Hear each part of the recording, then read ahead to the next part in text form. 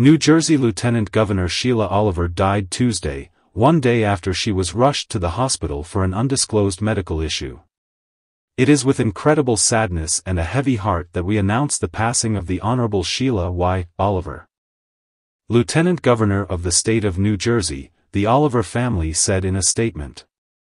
She was not only a distinguished public servant but also our cherished daughter, sister, aunt, friend, and hero. Oliver was 71 years old. She had been serving as acting governor with government. Phil Murphy on vacation. The Democratic Senate President, Nicholas Scutari, took over as acting governor when Oliver was rushed to the hospital Monday. Murphy remembered Oliver as a trailblazer in announcing her death. When I selected her to be my running mate in 2017.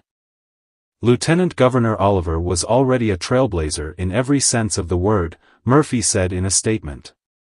She had already made history as the first black woman to serve as Speaker of the General Assembly. And just the second black woman in the nation's history to lead a house of a state legislature. I knew then that her decades of public service made her the ideal partner for me to lead the state of New Jersey. It was the best decision I ever made.